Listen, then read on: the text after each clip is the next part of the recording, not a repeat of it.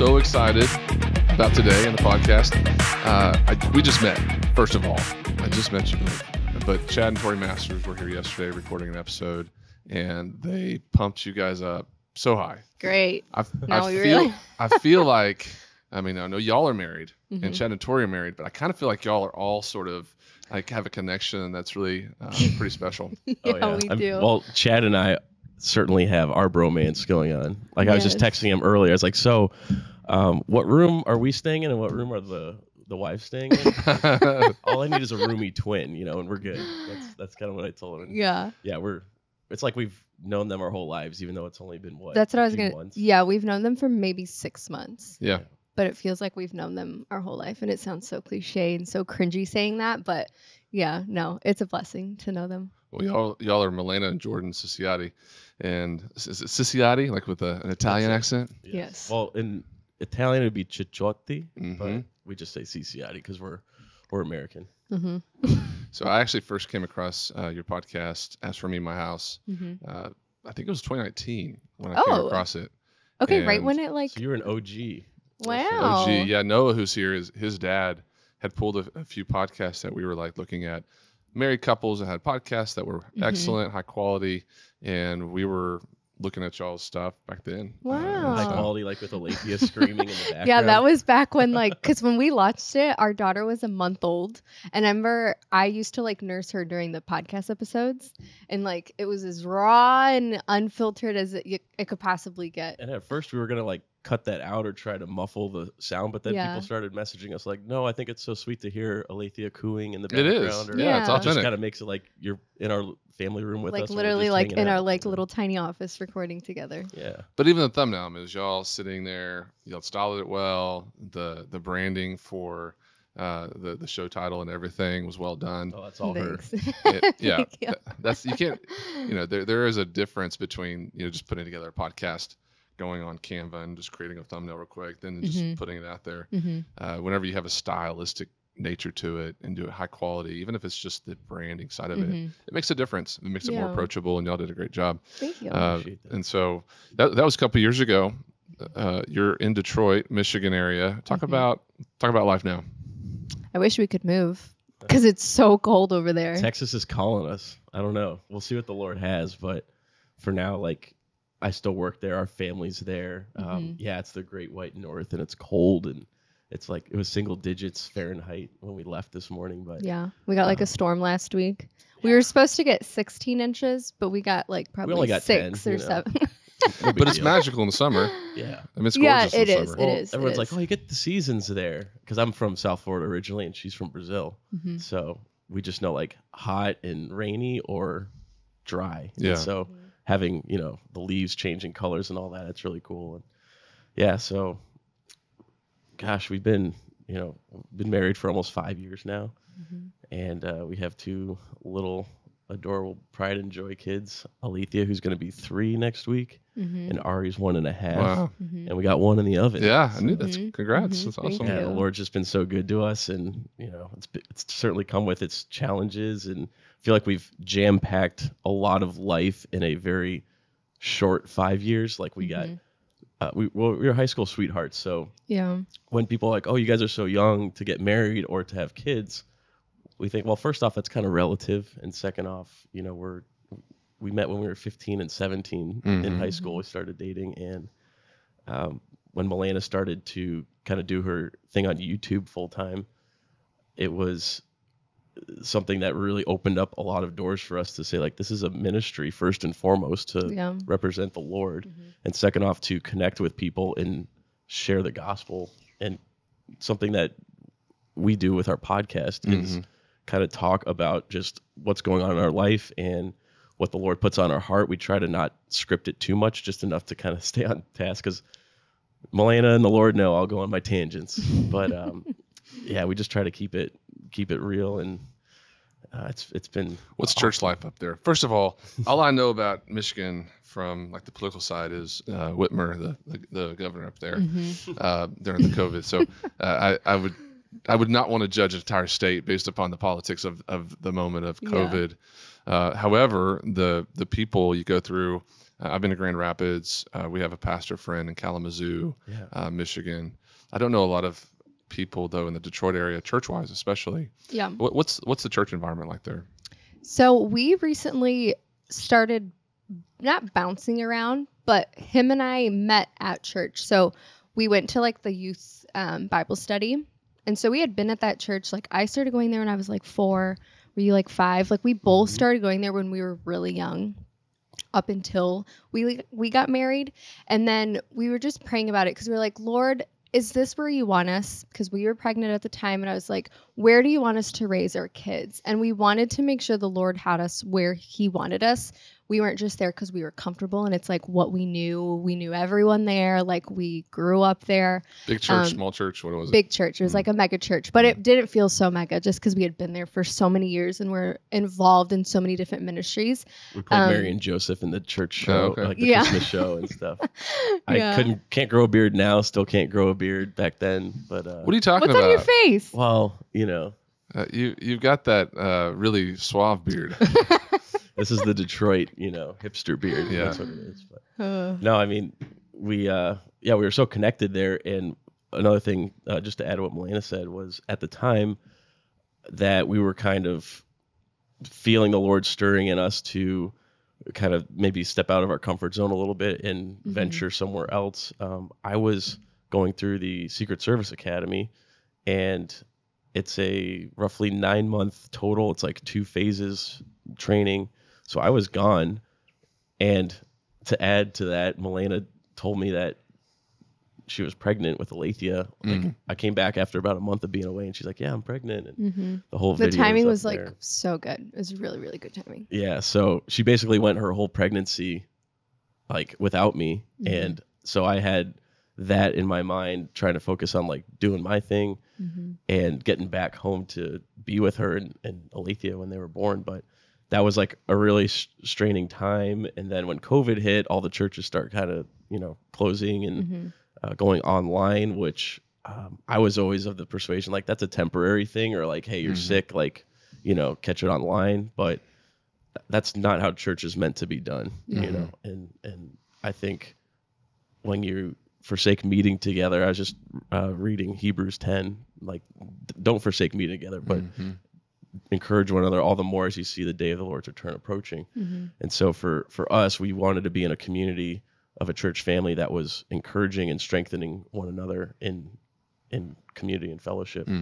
So we started praying and we said, Lord, we don't want to be comfortable. Like Milena said, we want to be obedient. So wherever you're leading us, we want to be open about that and receiving that. So we bounced around. Like Milena said, we kind of tried out this church, and there's a little bit smaller church nearby that I guess had some internal drama going on. We don't even know all the details, not our business, but they kind of ended up splitting, and we started praying and asking the Lord to just open up the door again.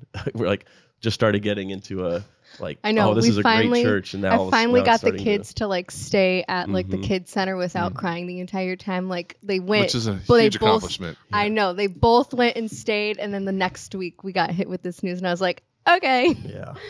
So it was a really miraculous story how the Lord just organically took this one guy who felt led to start. It was 8 couples. That was Milena and I were one of the 8 couples that like were part of the original meeting, and then the idea was to invite 2 couples. So then you'd kind of multiply the next week, and then the following week, and by like 3 weeks we were up to 100 people. Wow! All crammed in a basement. There was not a penny was spent on like advertising, or there's no website, no social media page. It was just all word of mouth. There wasn't even a church name yet. Yeah, we didn't even have a church name. Most mega churches start like that. Yeah. There's like this small group that meets, and all that fire and passion is what's bringing people there, and then you lose that because it grows, and then But I remember moments both at my dad's church growing up, in a church here, where it was the smallest time was whenever you felt the most passion, because you knew everyone there, you could see everyone, and then at some point it's 20,000 members, and you lose some of that, which is still good because it's ministering more people, but then it's hard to have that community feel to it. So y'all are in the fun time of church in that environment. The getting married young, because y'all were 22 and 20. Is that right? Yes. I was 20 when I got married. Okay. That was 24 years ago. Wow. So it's been a long time. But I remember being 20, getting married, starting a journey. But my wife and I, we lived in Amarillo for 2 years and then moved to the Metroplex. And we were pretty close. But, the military, Secret Service side, how did that affect you so early on in the marriage? Oh, gosh. It was so hard. But because we had been married for 6 months before you left, that was like essentially what our marriage was founded on. And I feel like we've slowly started to kind of like unpack. And it's funny because I was just thinking about this the other day of like how little we knew about marriage back then, which is so obvious, but we felt so confident in ourselves. But I feel like we're slowly still like unpacking some stuff that I feel like I've had to work through because I couldn't depend on Jordan because he literally wasn't there. And that's like so contrary to what a marriage should be. Like you are one together. Like you should be depending on each other. And so me having my like independence has been something that I feel like I've kind of had to like deal with and be like, no, like I don't need to be independent. Like we are a team together. We are one together. But slowly. Well, let me give an example of that real quick. So what she means by we're a team is when the kids are having a meltdown and it's like 7:30, 8 p.m. when like they're supposed to be down. hour, like the worst time of the They're supposed to day. be like sleeping already for the night, but Yeah. of course they haven't been bathed, and of course like there's just food everywhere, and everything's a mess. And I'm up to here, and Milena's up to here. We start like pointing at each other, Bickering at each other. Like it's your fault or it's your fault. No, it's your. And then we're like, hold on. And so I've had to literally like stop in the middle of us like arguing and be like, wait a second, babe. Like hands. Babe, we're a team. Like I'm not These against kids are you. not gonna divide us, not gonna destroy us. I was like, it's us versus them, Yeah. But no, so like we just have to remind ourselves that, like Milena said, is being kind of in that formative time. Like there's no teacher like experience, and so while we had certainly so many great mentors and resources in our pre-marriage season, once we like tied the knot and man, this thing's for real, and we said our vows, we did all the whole thing and made it official. Now we're like, okay, how exactly does this work? So kind of have to rely on that wisdom before us and start undoing some of the bad habits that we picked up on originally. Yeah. And then I got pregnant, so it felt like our first 6 months of marriage was like him being gone in the Secret Service, and then like me being towards the end of a pregnancy, and then having a baby, which having a baby definitely changes the dynamic, obviously. All within what, a year and a half of being married? 2 years? Yeah. So we had to like kind of navigate through that too. The Secret Service is no joke. I was my wife and I were eating at a Mexican food restaurant in North Dallas, 2008ish, and all of a sudden there's these guys in suits that walked in, giant. Just they all felt like they were from another dimension, and like the glasses and everything, all black. And of course there was SUVs outside, and Laura Bush and George Bush live in North Dallas area, and Laura Bush was having dinner or something with somebody. It's Mikusina. Mikusina is kind of a staple here, and I just thought to myself, where do they find these Secret Service guys? what, do they go on some sort of scouting mission just to pluck them out of places? And they're intense guys. So the Secret Service for you though, why was that on your radar? What did you want to do with that route in your career? So I actually, before that, I went to Bible college, feeling that the Lord calling me into ministry, and I just always assumed that meant, well, go be a pastor at a church. And as I started getting to my final semester, my senior year of undergrad, and like, okay, I'm going to go get my MDiv and study in seminary, but I should probably see if I can start working at a church just because I'm getting married and like need to provide for my new family. And started throwing my resume out there. Started, of course, at our home church, the big mega church, and was a lot of absolutely, we'll get you in, we'll call you, we'll follow up, and then there was no follow up. That happened half a dozen times, and I just kept throwing something at the wall, hoping something would stick, and there wasn't anything happening. So I was like, I took a step back. I talked to my mentors and my parents, whom I revere and honor their advice so much, even today, especially today. And I was like, Lord, I thought you were calling me into this. And the Holy Spirit kind of prompted me in my heart to say, like, no, I want you to be the church out there. I want you to be on mission out there, not so much in the church. And so I got connected with a buddy of mine who was a chaplain at the time with the 82nd.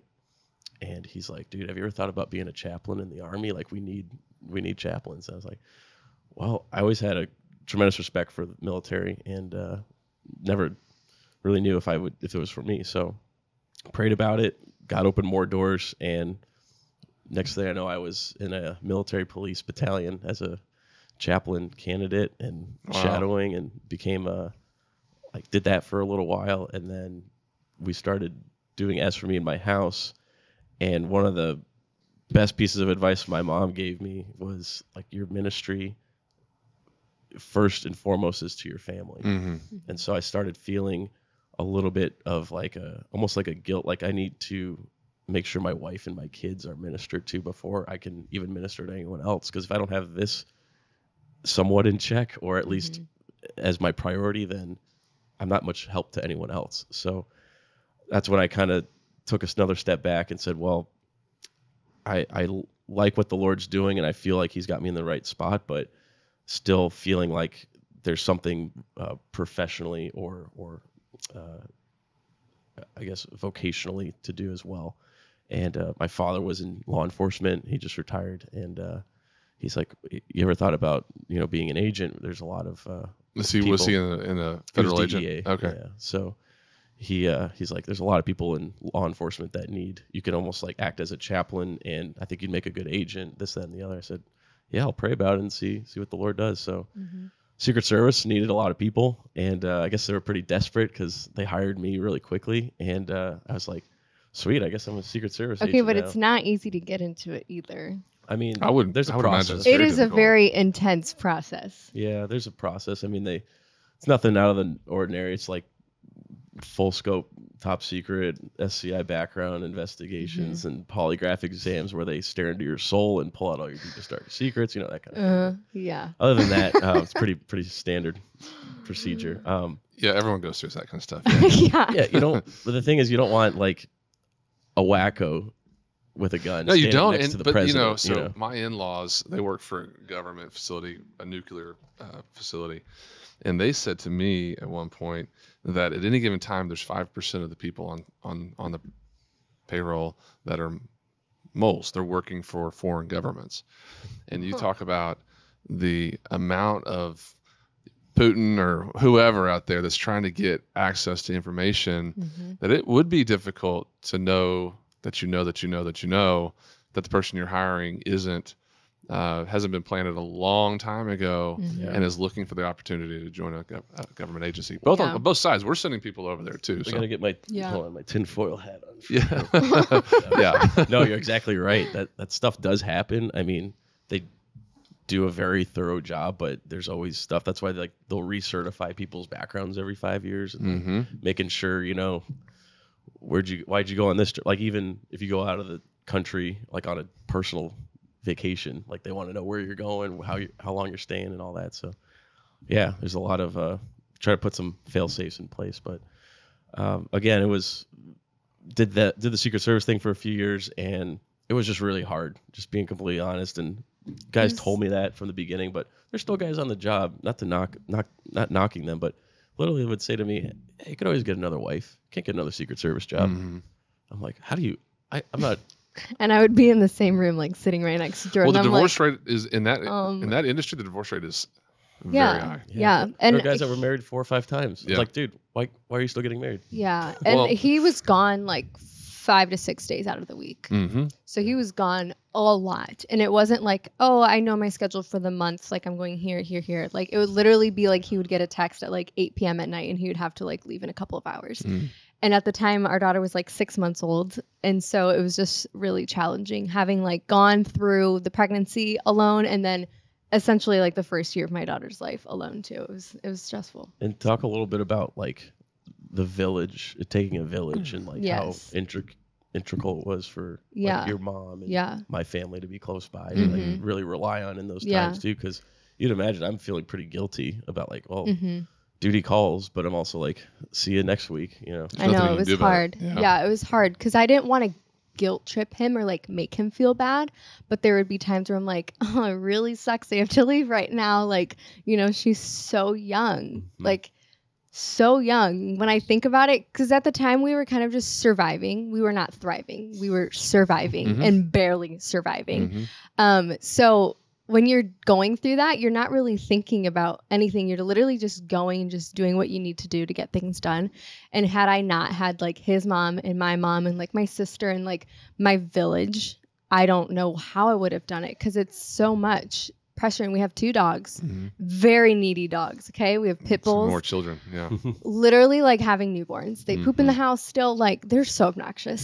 So like taking care of them. And I was pregnant podcast too. is chill because like the last one I watched, you had a dog on your lap. Yes. Microphones. See, and it's pretty chill. Yes. Well, I mean, she's like chill when she wants to be, but like still, she's like a lot of work. They require a lot of attention. And that's been a big theme in all of your content that you make and we make together, is like find your family, find your tribe, find your village, because it doesn't have to necessarily be your blood relatives. It could be close friends, or we have a lot of military families that they're moving every few years, and it's like hard for them to put roots down and connect with people. Yeah. But they find people in this similar situation with them, and they like they're like a pack. They're together. So we always encourage people, like, it takes a village to raise your kids and to be there for one another, bearing one another's burdens, and as the scripture talks about. But that's for us just been such a godsend, and even still today to have that. Yeah. And I, like Jordan mentioned earlier, I was born in Brazil, and we moved. Portuguese? I do. Okay. Yeah. And when we moved to America, I was like 3 years old, maybe a little bit younger, but all of our family lived there and still does live there. So I did not grow up with any family. It was just like my sister, my mom, and my dad. And that was it. And so I knew that like once we started having kids, that I wanted them to be involved with their grandparents, be involved with other people, and like give them this village, because you can't do it just with your parents and your siblings, you know. And is that going to keep y'all in Michigan for a long time because of that? That's the dilemma. We're gonna have to move everybody. That here is the dilemma. Texas. We'll always say, like, if we could just pick up everyone and just go somewhere warm, we would. There's internet here. There's cameras. There's internet. You guys got color TV here? Yeah, we got everything you need. It's not hard. I know, but yeah. Well, I knew about the podcast. I really didn't know that you had a separate YouTube channel until recently, until I got to know the Masters. And you've got a massive following on your channel. The environment there is different. I'm probably not in your demographic target market. No, you were like my 1%. Yeah, you're doing like makeup videos. I got like 99% girls. Yeah. But it's a great channel. A lot of content. You do a lot of work there. You know, with an audience that large, you're gonna get all the crazies coming out on YouTube. For example, my dad, he does marriage and he does end time stuff. Okay. And we just posted a video on flat Earth theory, just kind of debunking it. And you would have thought that we just said, you know, that God had, you know, I don't know, just that the Garden of Eden wasn't real or whatever. People came out of nowhere going, how dare you? You were deceived. NASA's deceived you. I'm not talking about one or two people. Yes. For you. There was thousands of comments from people saying you are not reading the Bible the right way. When God created the world, there was 4 corners. It's flat. There's a firmament. The way that, and then some guy sent in like a 15-page PDF with graphics and charts and scripture. Please tell me you had a thumb drive too. Well, it was just a quintessential. So I'm sitting thinking to myself, am I the one taking crazy pills? Is NASA deceiving me? This whole time I was like, is Elon even sending anything to space? Are there not satellites around? You start asking these simple questions going, if there's that many people that believe that the earth is flat, what am I missing here? So I don't know. So the YouTube is just an opportunity for all of the people who have an opinion, first of all, but also have crazy statements to come out. Yeah. And I've noticed a little bit of that on your channel. I've noticed a little bit of that on your channel. So, and I'll say this, I'll backdrop that with this statement. So Joel Osteen, who is, I know him personally through my family, met him personally. One of the nicest guys, honestly, I've ever met, hands down. In the pastoral world, I don't know of another pastor who's purely as nice and genuinely as nice as he is. He loves the church. He serves the church. What you see on TV is just a little bit of a snippet of really what he does every weekend at Lakewood and all that. People just hate on him all day long, and I don't like it because I know him personally. It's the same thing I would say like with y'all is I know y'all now a little bit better, but through Chad and Tori and just getting to know your ministry, you're good people. So when people make comments, it's irritating because they don't know the real person. Right. They're seeing just a little bit of time on an internet channel. Yeah. So talk to me. I try not to look at any comments on our social. Sometimes you have to. Yeah. So how has that played into the universe that you've created? Yeah. I was just to the point that you're making. I feel like it's really easy to like what's the word I'm saying? Dehumanize someone. Yes.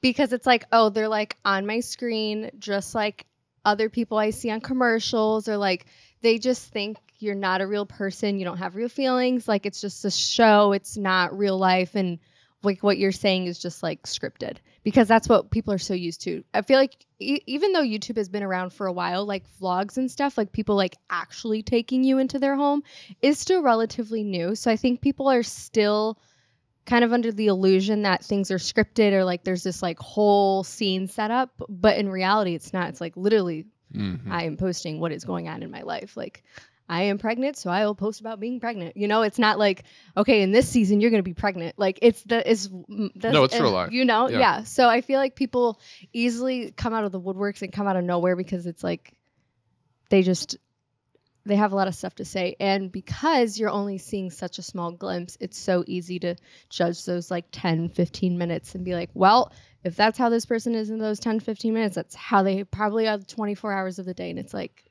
no, not at all. There's like so much else that goes on, or like just like sitting down and seeing people makes you remember that they're human and they like have feelings and stuff. So yeah. Well, I want to encourage you just to push through it, because there's a lot of people. I am. Yeah.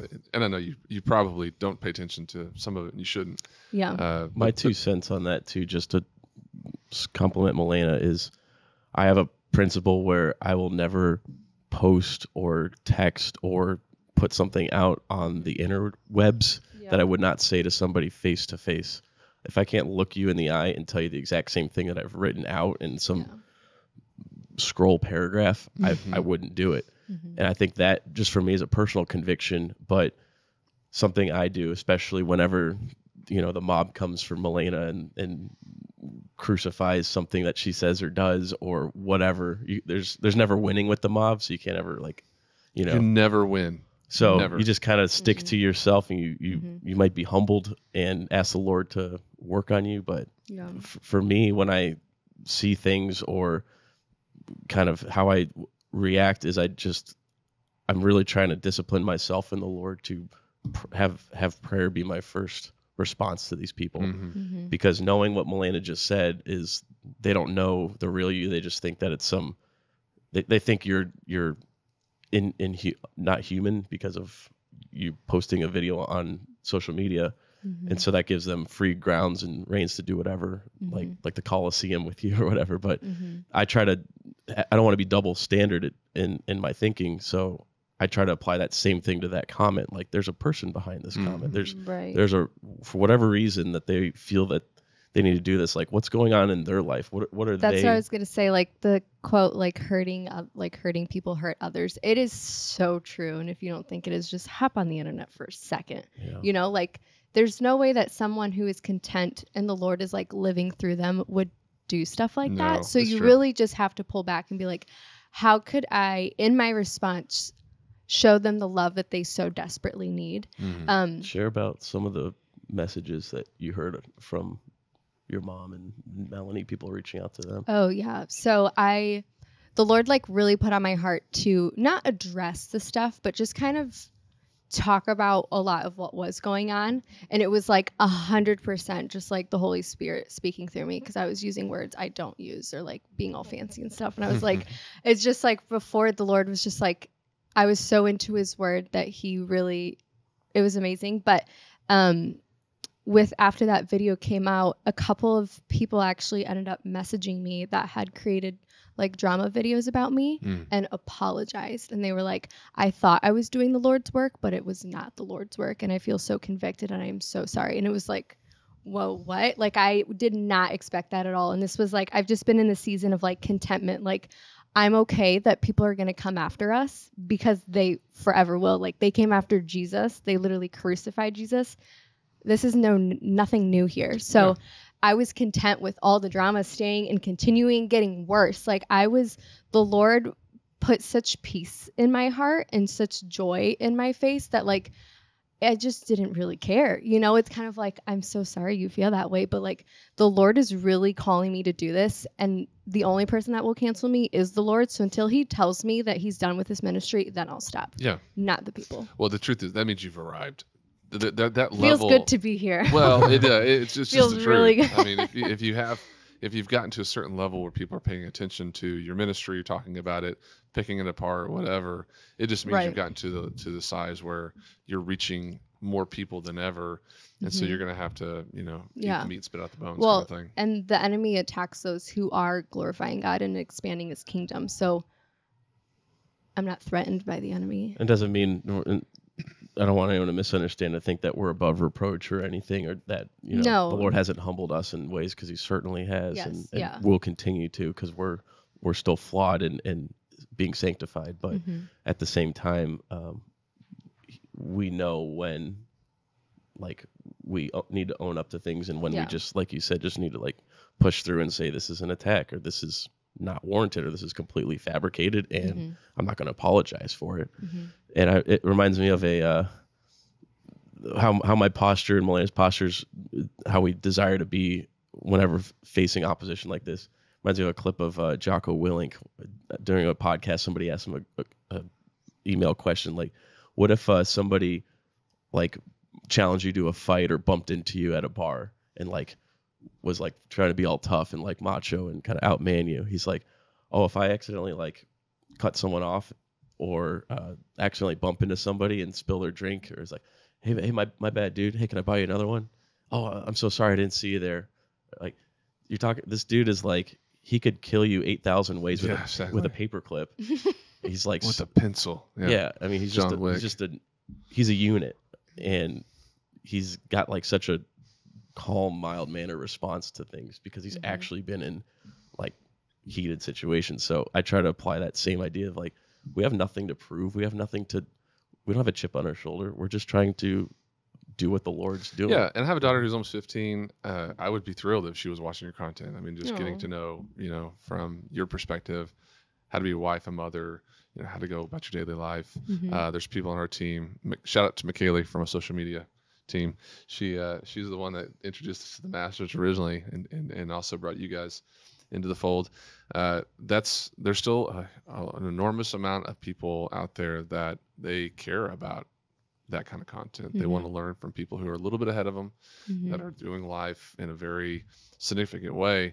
Having 3 kids is significant. I have 3 kids. You might as well just keep going. I don't know how many y'all want to have, but after 3. Did the 3 like, because for us, going from 0 to 1 was a challenge. 1 to 2 was like, okay. Is 3 going to throw us off?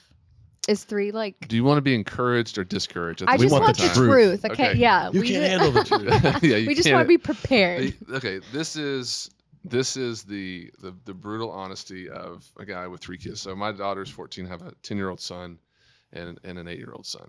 Okay. We tried for 4 years to have our daughter, finally got pregnant, had her. We tried for like 3 years to have our son, finally had him. And then our third, I was actually going to go get fixed. No other way to say it. But I had lunch with a gentleman, and I haven't talked to him, I don't think, since, but he said, "Why would you take God out of the equation?" He said, I'm not telling you what to do. He said, "I almost did what you were about to do.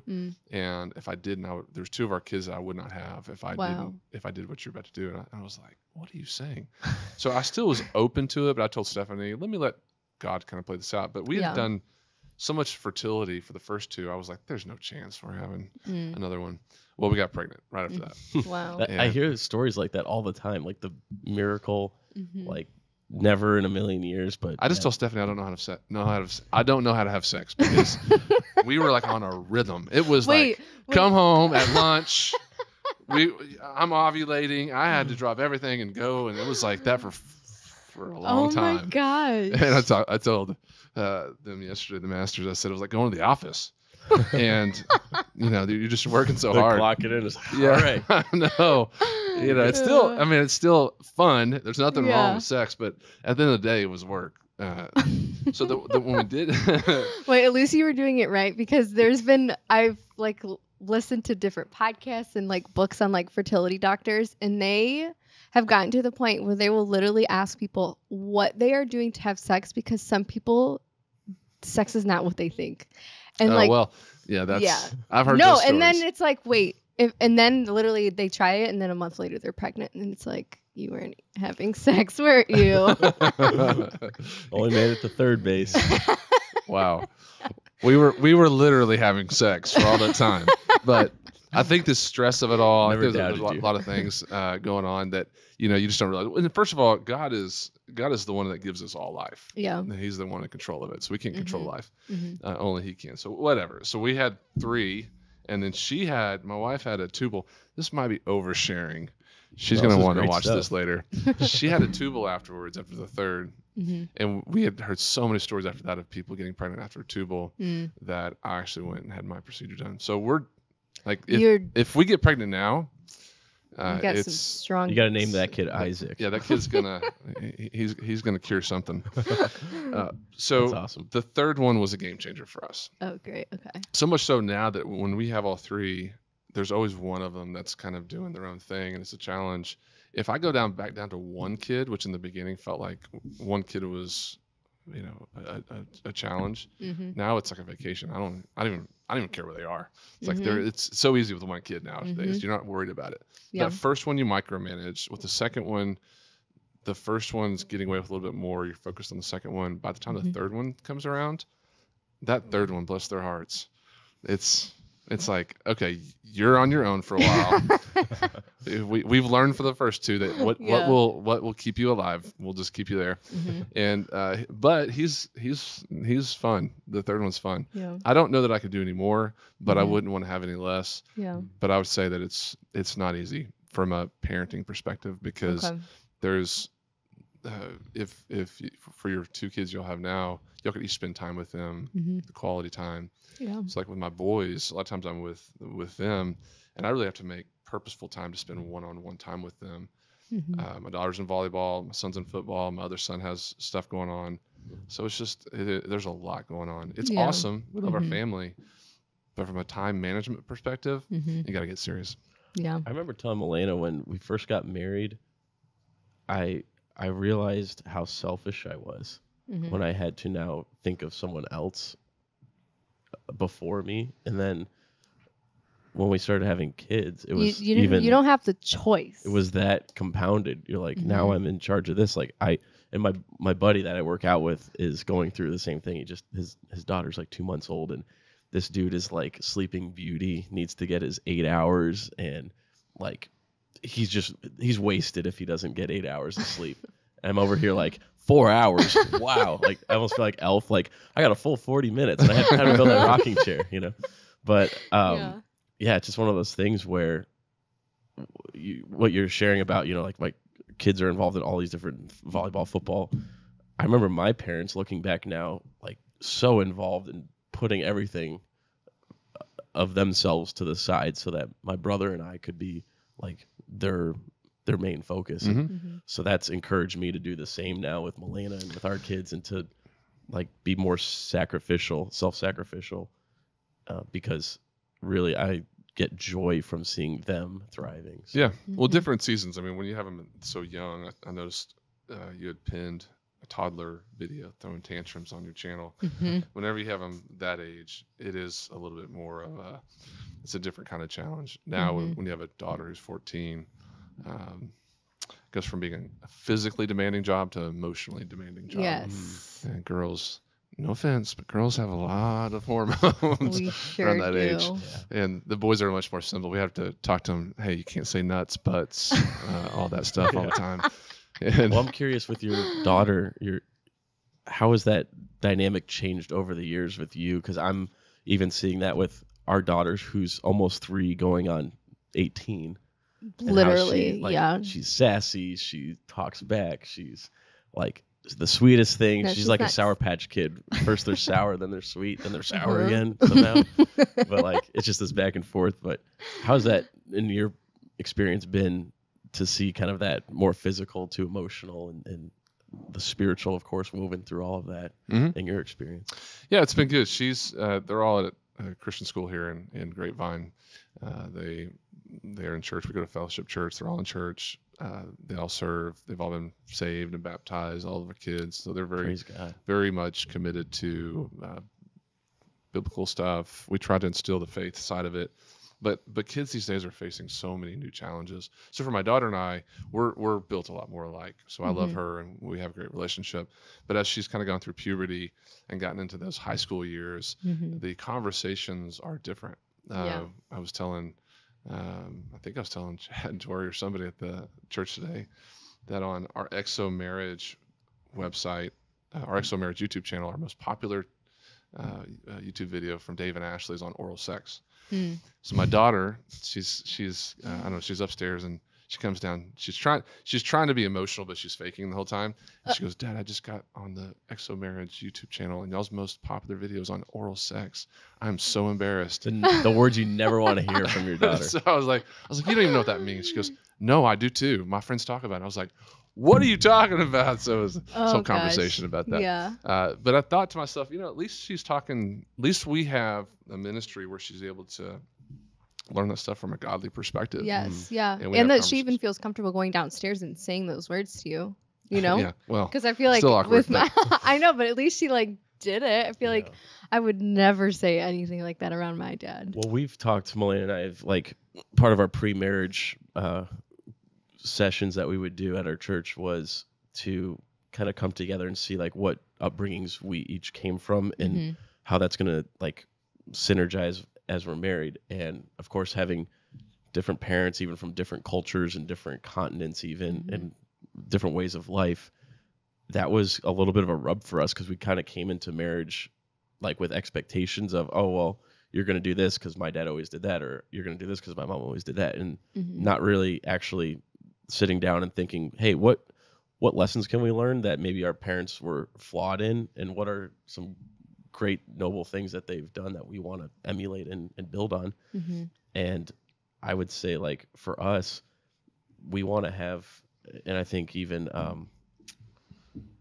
the Hursts were sharing a little bit about this. Chelsea was saying how they're like they want to have open conversations about finances in their house, and like we want to be able to talk about sex, not in like a ooey gooey or like in your face kind of a way, but like it's a gift from God. He created it, and we have the ability to create life with God through this physical act. And I remember I could never talk about sex with my parents. Yeah. Like it wasn't that they were weird about it, you just never talked to them about it. So the fact that your daughter can go to you and talk about that. I'm just saying this to you.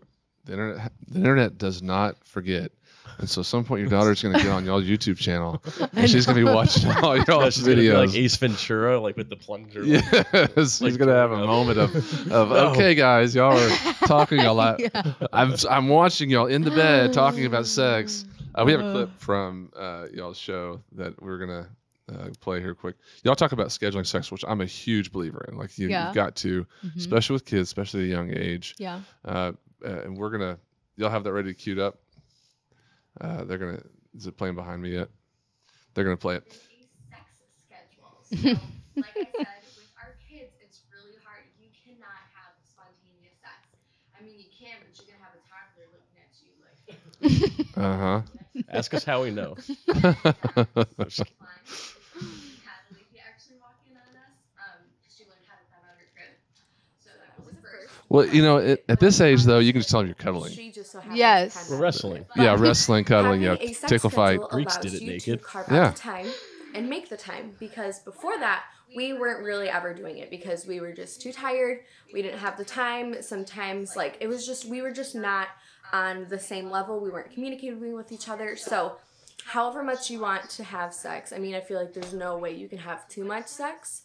You can definitely have too little. Find out what it is 3 times a week, 4 times a week, every day, whatever. Figure out what works for you guys and then figure out a time. For us, nighttime is basically the only time that works. We work during the day. Our kids are here. Our family is here. You know, we're not really about to be doing that during the middle of the day like that. Yeah, she's going to see this video one day. So, yeah, so this is actually super important. I will say, after doing the whole scheduling thing for a couple of months, we have now graduated. The couples that don't understand this principle, that you can actually, they think that everything's got to be spontaneous, that you're both in the mood at the same time. But if you don't have zones for sex, sometimes it never happens. So did y'all get any comments on that episode? Well, do we? Well, before we get into that, I just want to talk about like being affectionate around your kids, because my daughter like does not like seeing us be affectionate. And that was like something we had to like, from a jealousy perspective, I guess. And it's not like we're like full blown making out, like even us like holding hands or hugging or even just like a small kiss, like she wouldn't like. And I felt like at first we're like, okay, we're not going to do that around her at all.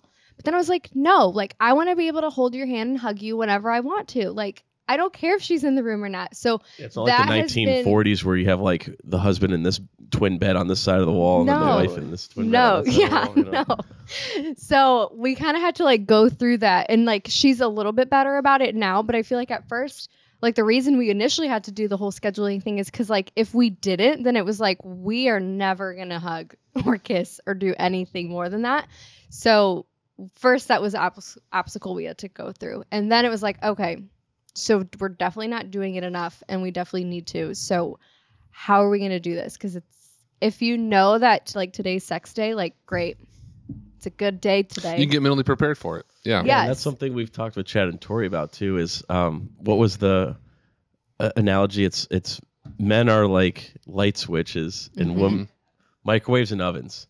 Yes. Oh, that's well. That's it. My peripheral. That's it. My peripheral did not pick up the masters joining us. And so it was like, okay, I'm the microwave TV dinner, like pop me in, ready to go. Milena is you like have to preheat the oven. What it's gotta warm up. Almost there. All right, cool. And then we're good to go. But the preheating could happen during the day too. Because I feel like sometimes people think like, okay, as soon as you step into the bedroom, then we can start preheating. It's like, no, it's like can be a little butt squeeze here, a little squeeze here. Like it can be something that happens like throughout the day, which is why I was saying it was kind of like a thing that we had to go through with Alethea, because it could start in the morning. Yeah. It could start later in the day. It could be a text. It could be a whatever. It could be an act of service. However your spouse likes to receive love is you want to like play on certain creative ways to doing that throughout the day or throughout the week or whatever that might look like, because then you're just setting the tone for later where it's like, okay, we've been kind of building up and anticipating it. Now it's like, it's time to go. Yeah. I still find this a lot, that there is a sentiment for some women that their husband wants sex too much. And they use that as a way to make him feel weird or make him feel like he's not normal. Yeah. Guys, pretty much, I told Stephanie, I was like, I mean, we can go in the back warehouse of this the store we're in. I don't care. We'll go anywhere. Guys are just dumb like that. We really have, most guys. I'm not going to paint with a broad brush. Who knows who's out there? Right. But by and large, women have a tendency to have to kind of get their mind right, get the environment right. If there's a kid at the door going, hey, Mom, Dad, I need some snacks or whatever, it's hard to set the mood. Yeah. But there's different seasons of marriage. Sometimes I've found that there's times where it's just awesome, easy. There's no challenges to get everyone kind of on the same page. And there's other times where there's just too much stress involved. There's too many things involved. Yeah. So do you find that schedule works 100% of the time, 95% of the time? Well, that was something I was going to say. Like, we're not doing that anymore. That's because how old is that? That was probably like a year ago. But that was during a time where our son was still really young. He wasn't even 1 yet.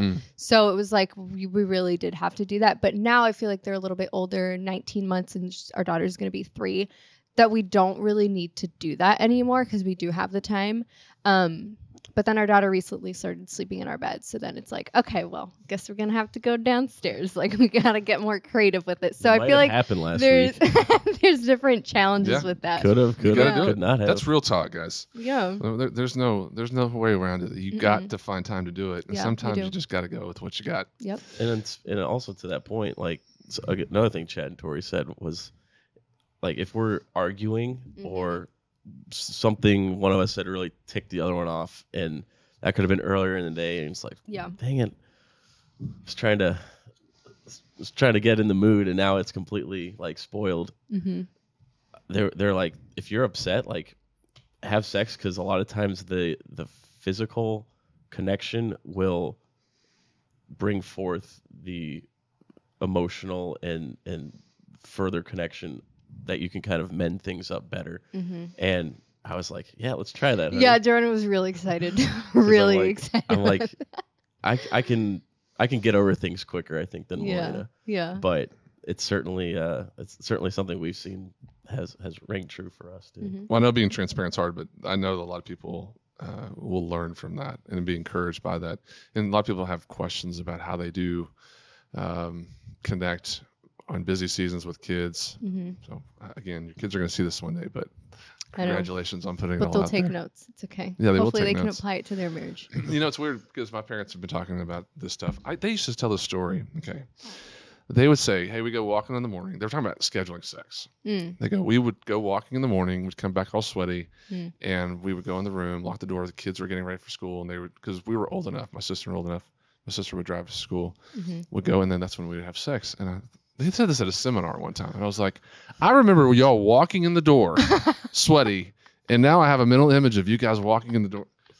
That's scarring for some kids. But now fast forward, we're talking about the same thing, my wife and I. So it's full circle, and you want to show your kids the right way to have a marriage, get started, have sex, all that stuff. But there is a period of time where they'll be like, you know, with the plunger, gagging it over. Yeah. I'm so excited this is your first time to Texas. Yes, me too. I did not realize that. And this is your first time as well? No, I've been here many, many times. Okay. Yeah. You can't talk about that? It was all Secret Service stuff? Homeland Security? Yeah, most of it was, yeah. Are we being monitored right now? Is Joe Biden listening to my phone calls? I don't know. I don't know what he's listening to or not listening to these days, but that was my former life. So we had a girl on staff here that her husband was way into IT, but he knew a lot about the dark web, and he said it's real, and you don't want to go there. Yep. yeah, Is that true? it is. Should I be nervous right now? Tell me what I don't know, and tell me if I should get off the grid. Well, let me see.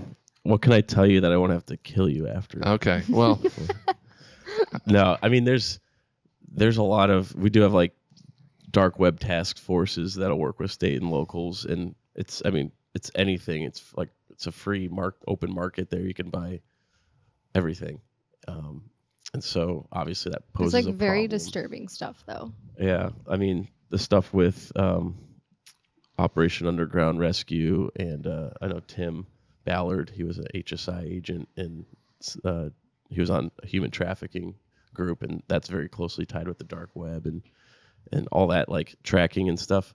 I know it happens. It's just at this point I'm like, I can't outsmart these people in their technology, so I'm going to trust the Lord to provide what he needs when he needs for me and what I need in the moment. But hopefully it doesn't have to come to like me I'm getting paranoid. the family off. I pretty much assume at any point in my time of day, somebody's monitoring me. I got a camera somewhere, or my phone's listening to me. I have a boring life anyway. You know, we have Life 360. I don't know if y'all do that with your family, but you can track everybody. Yeah. Probably back in my college days, I wouldn't have wanted that. But now it's like, okay, well, going to work, going to school, whatever, for picking up kids. It's a boring life. If some dark web person wanted to track me, you know, it's like chloroform. You call me if anything happens. Huh? I'll be here. You call me. I will call you. Yes. Something breaks, I'm on the next flight. Okay, good. I need that in my Rolodex. I have a few buddies that were in SEALs, and those guys are intense. You talk about SEAL stuff and their level of commitment, but what they can do to you as a human. Those guys are tough, mentally tough, physically tough as well. So I respect your game. 100%. I respect what you're doing, but yes, please always just tell me if I'm on a radar of somebody, a terrorist group that's trying to hack my account or my Bitcoin. Chad and I want to know if our Bitcoin's being hacked. That's what we want to know. Man, it's all decentralized, and it's even hard for law enforcement to like actually get a handle on, because it's all, the transaction happens. It's like you can reverse it, or it's just. But there's so many countries through cybersecurity trying to hack into all of our systems on a daily basis. I always think like there's just so many cases, because actually a lot of people don't know Secret Service is very involved with like financial crimes. That's actually how they started. A little boring history lesson was like all the counterfeit currency that was going around right after the Civil War, where you kind of have this split from North and South, and there's like some states are printing their own money and like circulating that, and then they're trading with other states like, oh, what's this? Oh, we'll do our own too. And so Lincoln like basically enacted a law for the Treasury to have a law enforcement arm to regulate and stop all this counterfeiting going on. So we still actually retain some of that, but a lot of it's gone now digital or electronic, with like card and ID theft and all that, bank fraud. But crypto especially is like, Secret Service had one of the biggest cases out of Chicago of, I think there was a wallet of over $1 billion in crypto that was all illegitimate and using for all kinds of like criminal funding. So, Wow. Yeah, is this the most recent one? The Department of Justice that busted that? So there's a little rub here with the alphabet boys, as we call them, FBI, HSI, DEA, Secret, like they're all the alphabet boys. So Secret Service did it, but of course the Bureau comes in and they have to take credit for it. Got it. So we got you. I see you. That's how it happens. So we got to try to play nice with everyone, but it was originally Secret Service agent that everyone wants in on the case. Like, nope, this is mine. You can co-case it. So, but yeah, it's crazy. There's so much of it that we just don't know. And I'm always of the mindset of like, if these people doing stuff illegally and for criminal profit would actually put their skills to good, like think how much different, like that'd be a game changer if they could actually. And sometimes they will, like they'll flip and they'll be like, all right, you caught me and I don't want to go to prison for the rest of my life. So yeah, I'll help you and like teach you guys stuff. On Amazon Prime right now. Reacher. Have you watched it yet? Mm-mm. You need to binge Reacher. Like you are Reacher. You're like strong, but his the whole storyline is about counterfeit money. His brother was in the Homeland Security, and Reacher's kind of like, I don't know. Just watch it. It's awesome. It's good. Have you watched Blacklist? So the Masters are talking about Blacklist. Oh, yeah. I can't tell you what I'm watching because it's on HBO and probably nobody would know, but it's a really good show called Succession that I'm enjoying right now. But I just said it's on HBO, Succession. Yes, I'm watching that. But I also just watched Reacher, which was really good. Okay. So the last thing I want to talk about is y'all are in town for our conference, EXO conference, and this is our biggest conference of the year that we're doing. We go back to back. We go from Dallas to Houston, and both are really large conferences. This is the first one that we do of the year, and it's Valentine's weekend. So we have 3,000 people come in. We have over 300 churches that are going to be simulcasting it. We've got Chad and Tori on stage, going to be doing some MC stuff as well. So talk to me about the conference. This is y'all's first, I guess, experience really with EXO. Yeah. Talk about a little bit of what you're expecting, what you've heard. Yeah. The last time when Chad and Tori came, we hung out with them like straight off like the plane. They had like just gotten done with the conference. We surprised them at the airport. Yeah. Well, we surprised Chad. Yeah. Because Chad, it's hard to surprise Chad. So we had Tori in on it. But they could not stop raving about it. And we're like, okay, like I really want to go. And because of our third baby, we really want to put our marriage first and kind of like prepare ourselves, because with each baby that we've added, our marriage always gets pushed to the back burner. And so we really want to break that habit this time and like make sure that our marriage is at the very front of that. That's good. Because then we don't have to do as much like damage control. Like if we're on top of it, and then we don't have to go through all of that. So it's a law of entropy, right? Like things are winding down. You move from order to chaos, not the other way around. So as you add more wild cards into the mix and another like kind of wave that you're trying to ride, it's like, okay, well, let's be proactive and do something to invest in our marriage together, Yeah. even if it's only a weekend, and just be preparing for the Lord to work in our hearts, both individually and together as a couple. And I'm stoked that it's Bible centered and Christ centered, because while there might be other like beneficial marriage conferences or things out there that's maybe general or not Christian necessarily. I mean, God created marriage. He created the relationship between man and woman. So for us to go back to the source of truth and the source of marriage, I'm excited to have everything from all the speakers to all the conversations that happen offline between. That's what I'm looking forward to, is just to see how the Lord works in all of that. Yeah, it's a great experience. It really is. And our lineup this year is great, because I tried to, it was just my dad doing all of the sessions, and he's great. I mean, he's like the Michael Jordan of marriage ministry, I guess. I don't know. So there's him and his content. He's 68 now, and he's still in the prime of his life. But there's Dave and Ashley, who are in their 40s. They've got 4 boys. They've got a different sort of flavor on things. There's a lot of different speakers now. I think we have 12 to 13, 14 speakers as part of the conference that are touching anything from money to blended families to whatever it is. Marriage is hard, and you need to find some information that can help you get to that next phase. And also, intentionality about your marriage is important. So if we can get couples there and get them connected and kind of carve off that time, it's doing something spiritually that they don't always find. It's impactful there, but it carries for a while. A lot of times people make this their annual kind of time together. They come, and we have 35 states represented. Couples from UK, Canada come down. So it's a really fun, interesting time for marriage. And I love it. We have this is our 28th year in ministry as a ministry. I've been here for about 16 years, and marriage is, it's one of those things like there's certain industries, taxes, there's always gonna be taxes. There's always gonna be marriage. People wanting to get married and do it the right way. So it's exciting. It's good. I love helping here at the organization, but I'm glad y'all are here this weekend. We're honored to be here. Yeah. Thank you. Chad was supposed to send me a picture of you with an afro, but he never did. That one will just be our little secret. No, I could definitely get that to you. Yeah. Well, thank you. Because nobody believes me when I tell them I had an afro back in 7th grade. I wanted to see it. It was an afro. I could throw a pick in it. Wait, hold on. Are you a Lions fan? No. I had to think about it for a second. Well, because I've given up on them. Well, with Stafford They're being traded and going to the Rams and going to the Super Bowl, I hope they do win. I'm voting for the Rams. I am too. The Cowboys stink, so let's not go there. No, it was great to meet y'all. Thanks for being on here. Thank you. So much.